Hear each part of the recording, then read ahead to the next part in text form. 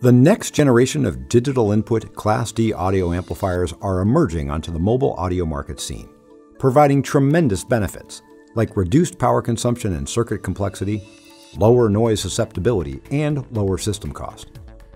Maxim's MAX 98357 and MAX 98358 are single-channel digital input Class D audio amplifiers designed to be placed remotely from the audio hub because they are immune to most board routing design issues. Since they are digital input amplifiers, their inputs are immune from noise pickup of traditional analog amplifiers.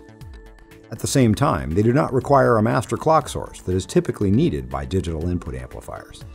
This allows for simpler design layout and reduced component count, while providing high 0.0013% THD plus N, over 100 dB dynamic range, and 3.2 watts of output power.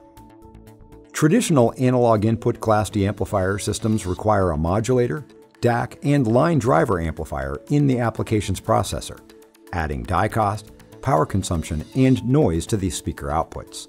These Class D amplifiers also require careful board design to avoid degradation caused by unwanted signals coupling onto the analog output traces. The MAX 98357 eliminates the problems associated with analog Class D designs. It accepts pulse code modulated, I2S, or left justified data via only 3 digital inputs. The digital audio input allows it to be placed close to the speaker, reducing losses in the high-power analog traces. Because the digital input signals are immune from unwanted noise that can couple into the input traces, noise such as 217 Hz GSM buzz is eliminated. Placing the amplifier close to the speaker also eliminates the need for large, bulky LC filters, and in many cases, even ferrite bead plus capacitors filters associated with traditional Class D amplifier designs.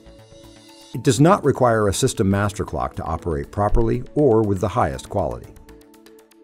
The MAX 98357 also supports 8-channel TDM audio data. Systems that implement surround sound or audio spatialization can require each speaker has different inputs. It can accept up to 8 channels of audio data in TDM mode. This allows up to 8 different input speaker signals to be supplied via one TDM line. The left-hand block diagram is a system with speakers driven via I2S. For each speaker to get its own unique input, every 2 speakers would need a unique I2S bundle of lines to drive the audio. The many routes needed to drive each speaker through I2S would create more EMI and would complicate the routing scheme. In contrast, the right-hand block diagram shows a system with speakers driven via TDM. As you can see, one TDM line can supply all speakers with different signal, greatly simplifying routing and reducing EMI and board coupling issues. For applications processors using pulse density modulation, the MAX 98358 accepts a standard PDM input via 2 digital input pins. The single-bit PDM data eliminates the need for a DAC and line driver on the application's processor, allowing for a simpler, lower-cost processor, reducing power consumption, and lowering system cost. Digital input filterless Class D audio amplifiers allow simple board-level implementation, a small bill of materials, high efficiency, low EMI, and high 3.2 watt output power. These devices are excellent choices for applications like industrial devices, navigation devices, medical equipment, home appliances, and portable audio devices such as cell phones and tablets. Maxim's digital input Class D amplifiers are plug-and-play hardware devices, requiring no programming to operate. These devices can tolerate up to 12 nanoseconds of clock jitter, while maintaining 100 dB of dynamic range and superior THD plus N performance.